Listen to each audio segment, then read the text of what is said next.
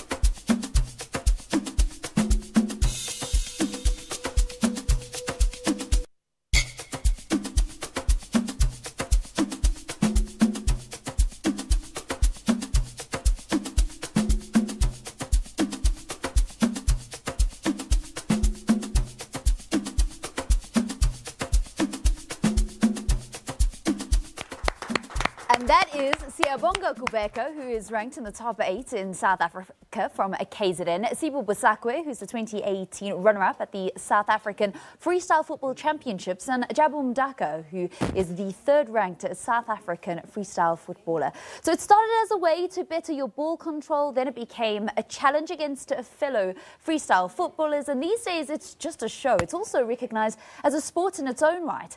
Freestyle football recently celebrated its first European Women's Champion, and this weekend South Africa will crown its national champion. There won't be any women involved, but the hope is that more exposure may lure the ladies in. Joining us to speak a little bit more about this is head of freestyle football in Southern Africa, Ashley Mkhize, and Daniel Wood, who is the co-founder of the Global Federation, as well as the head of global partnerships for the World Freestyle Football Association. A very good morning to the both of you, and welcome to Morning Live. Morning. Thank you. Good morning. For having us. So a nice way to actually get into this interview, because a lot of people don't really see freestyle football as a sport in its own right. But Daniel, it certainly is. You are co-founder of the international organisation. Absolutely, yeah. Now we see this as it's been a trend around the world to see people do tricks and express themselves with a ball. But only since 2011, since we established the federation, has it been recognised as a sport. And yeah, young people around the world are living from this now. They train in their backyards, in the streets, and we're providing the platform, the stages, and the competitions for them to aspire to something bigger. It's quite big that Daniel from the Global Federation is here for our national championships, Ashley. Yeah, it's quite big because we just wanted to show people how serious we are this year and how far we're taking freestyle football. And, you know, because of everything happening, whoever wins this year's championship would be going all the way to Miami, you know, in the USA. So it's quite big, and we brought him here thanks to our sponsors, High Tech, who were able to help us bring him here.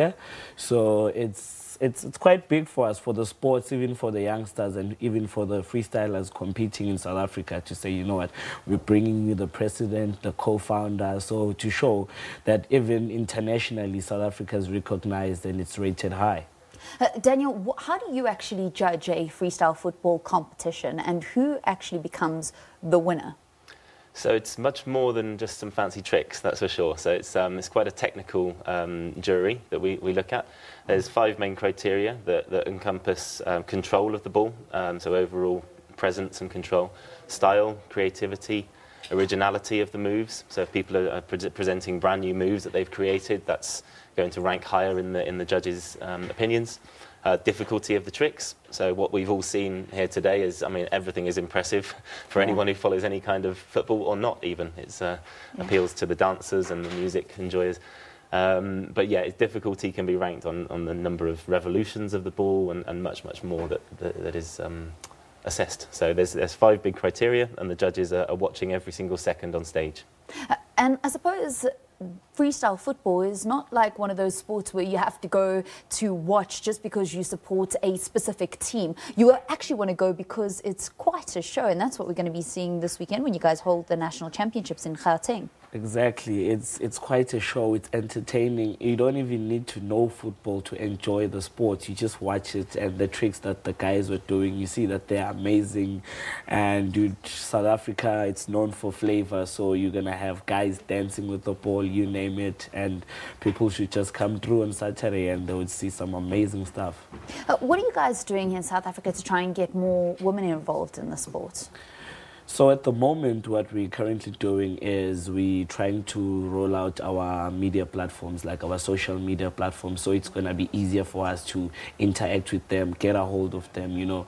We're starting up our Facebook pages, Instagram pages, we're following that up, linking it with the pages from the WFFA so they can have something to reference with.